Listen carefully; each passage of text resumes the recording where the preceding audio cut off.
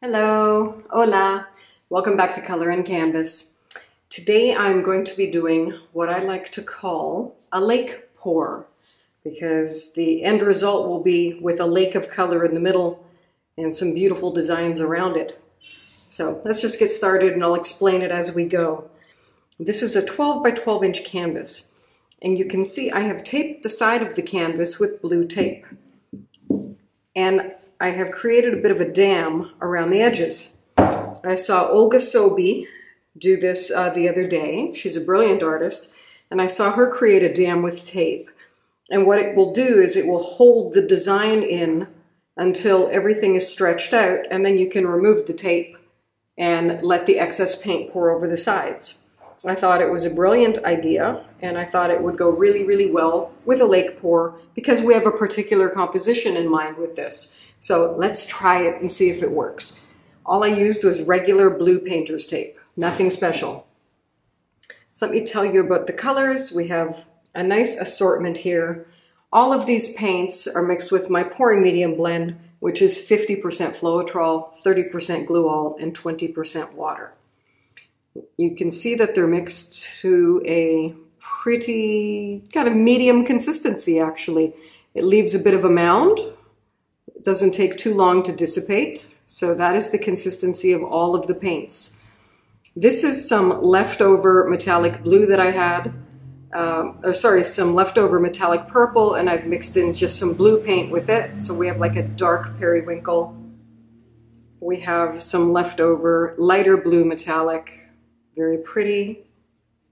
A sort of a medium green color. Now this was just regular green paint, not metallic. And so I added a little bit of gold paint to that, just to give it a little shine. This is yellow and metallic gold mixed together.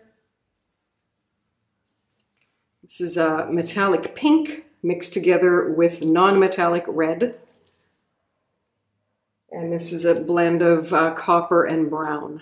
It just has a little shine to it. We're not going to use a lot of that. I am also using white and gold and silver in this pour.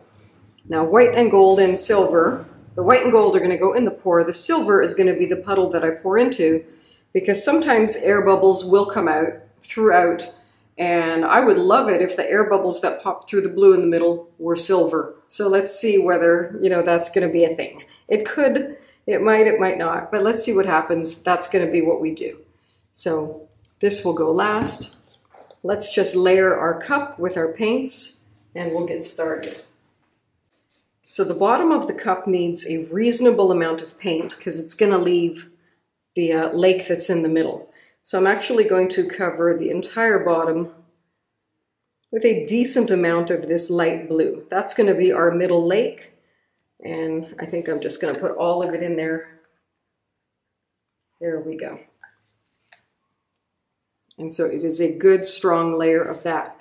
Next I'm going to put in the periwinkle, and I'm just going to layer it just a little bit right there.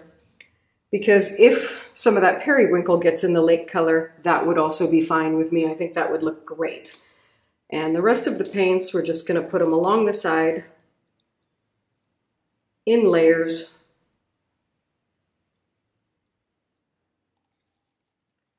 A little bit of gold, I'm going to put a little bit more.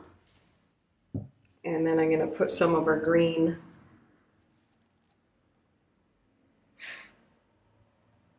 I'm going to put about 2 layers of each of these colors. A little bit of white, not too much white.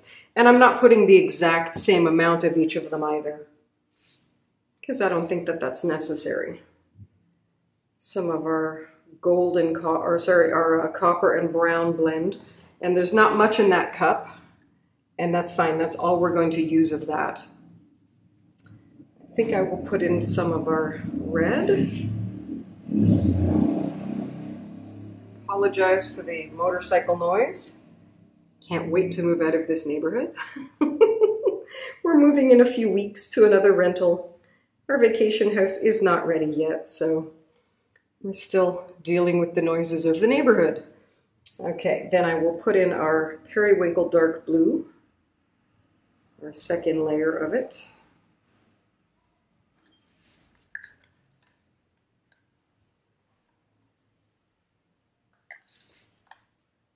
All right, I'm going to put a bit more white, just a tiny bit of white there, and then our gold.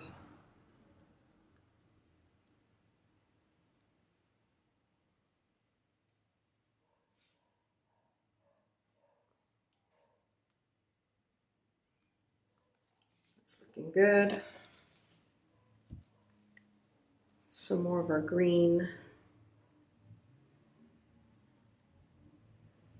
Put the rest of the green right in.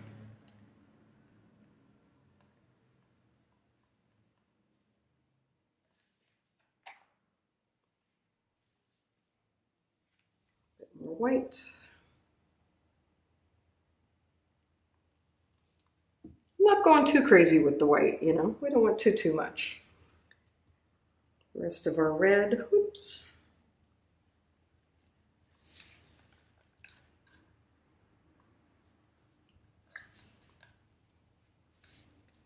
And the rest of our yellow. Our yellow gold blend, rather.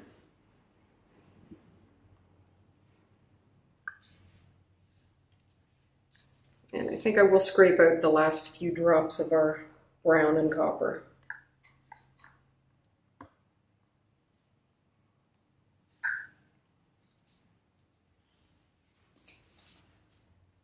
And a little bit more gold. And that's it. That's our cup. That's what we're going to be pouring. Set that aside. Right here. We'll put a big puddle of silver in the middle to pour into. Not too big of a puddle, just a puddle. And that's that. And for the pour, we start with a ring pour and then we do a bit of a jiggle. So here goes. Ring pour, circle. Until you've used about half of your paint. And I'm actually switching directions a little bit just to give it a little bit of interest. And now I'm going to start, now that that blue is coming out, we're doing our jiggle pour because we want the blue lake right in the middle. And I can see the blue and the periwinkle has mixed together. That looks really good. I like it mixed together. And so there's the rest of the lake.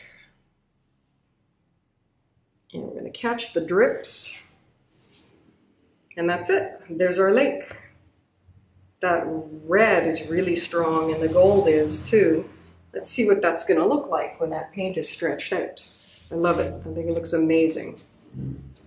Even this little detail here is quite interesting on the shore of our little pond. All right, let's give that a little torch for some of those air bubbles that are coming out.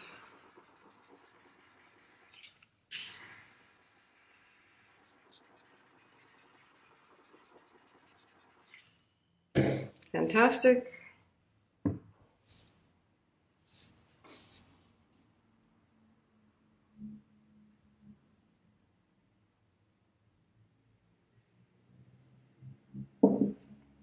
I think we need a bit of flow extender around there. So we'll use the leftovers from the cup.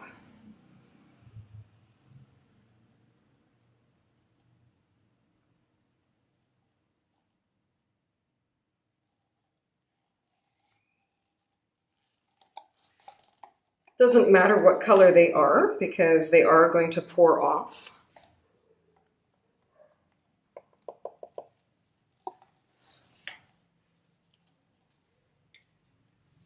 And we'll put a bit more of that silver around as well.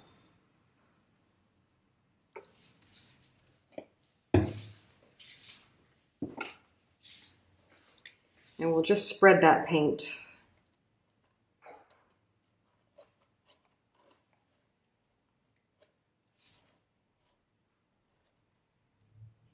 Not as easy to spread when you have that dam around the edge, isn't it?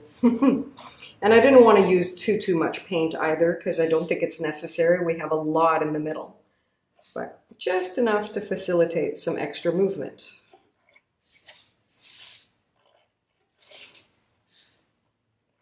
I quite love the designs that this paint is making as it's being spread too.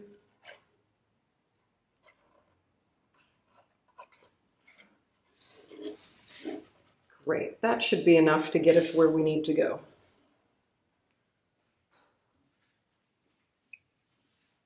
And I think we'll torch just a bit more. I can see more air bubbles coming. That lake is really big. I may have used a little too much blue paint, but we'll see. Let's see what happens. We'll just go in a circle here.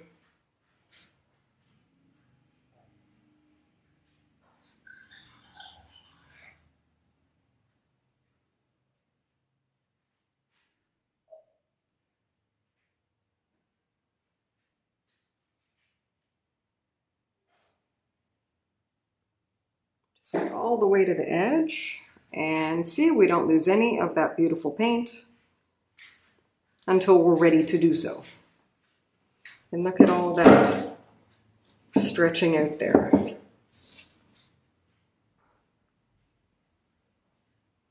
We may as well do the other corner while we're at it. And it looks like our lake is going to go all the way to the edge.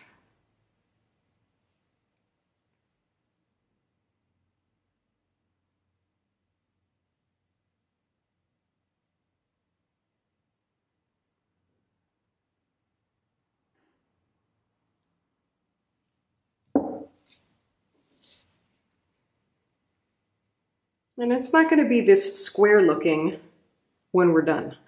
Just let's not worry about the square lake. It's not going to be square. Because after we take off this dam and pour off some of this extra paint, it'll change. And if it is square, how cool would that be? But it will change for sure.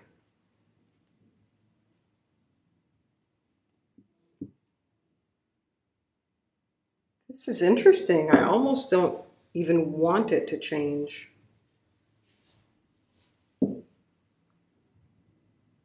It's like this beautiful frame. Wow, I really like the way that looks.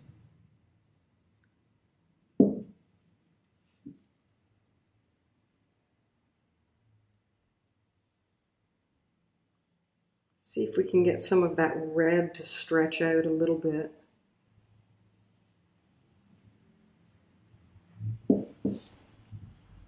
All right, so it is as done as it's getting at this stage.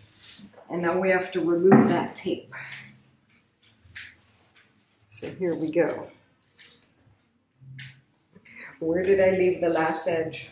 There it is. Let me turn it around here. And we will start removing that tape. And paint is going to start pouring right off the edges as soon as we do. So here we go.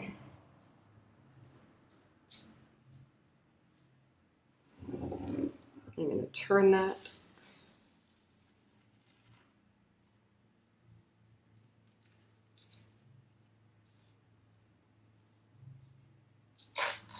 Holding on to it so that I can keep removing. And I do want it to pour down the sides. I'm not going to leave this on until it dries at all. I want it off right now while everything is fresh and moving.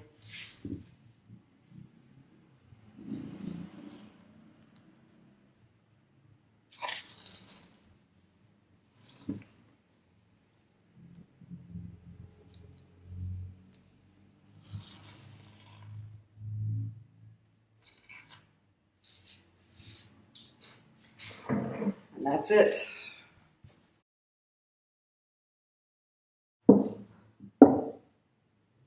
think I'm going to torch first before I pick it up.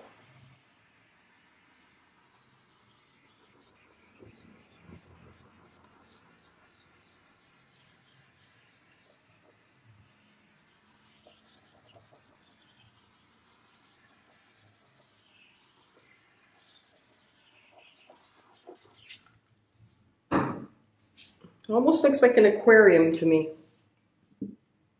So let's see how much paint we have left. And other than a little bit pouring off the sides, it's in really, really good shape. So we are not pouring off anymore. I'm going to turn it around because I think that's the way it's supposed to go. So those edges are not obviously covered in paint. They're not fully covered in anything. So that's something that after the painting is dry, we get to touch it up by painting the sides in a nice coordinating color depending on what we end up doing with it. I think I want this red to extend a bit. So I'm just going to do that. Just pull through the edges and let them expand a little. I don't want to tilt it anymore because I don't want to lose this part of our frame.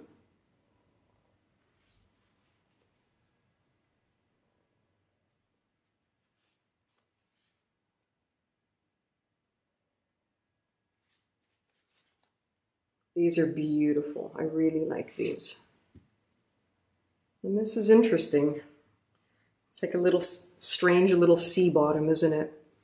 But can you just imagine some little fish embellished in here? Oh my goodness, I think that would look amazing. Maybe a little seashell down here where some of these are. Okay, anyways, thanks for watching our little lake pour. And we'll be back to show you the embellished part in just a minute. Stay tuned. All right, we're back, and I wanted to show you the dried one. I apologize for the glare, but it's a rainy day here, and I have all the lights on. But you can see beautiful, beautiful details, and it's dried lovely. The colors are so rich and deep, and I may not embellish it, even though I had asked for suggestions on embellishments from people who had viewed the photograph. And a lot of people said, you know, sea life, and that's what I was thinking too. And now I might just leave it the way it is. It leaves something to the imagination. But I wanted to show you the side details. I do have to touch up that little smudge there with some white paint. But look how beautiful the sides are.